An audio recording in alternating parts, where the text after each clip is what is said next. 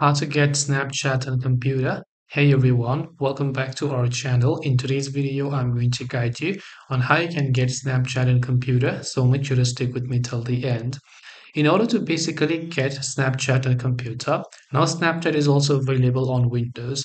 And to do that, all you have to do is open your browser and just go to web.snapchat.com. That's right. You can use Snapchat from the web by simply going to web.snapchat.com. I'll make sure to drop a link below. Now from here, you can simply go ahead and then log into your Snapchat account. Now, if you want to click to install the desktop app, you can click to install the desktop app option over here as well, and then you'll be able to talk to people, go ahead and do whatever else it is that you prefer with them.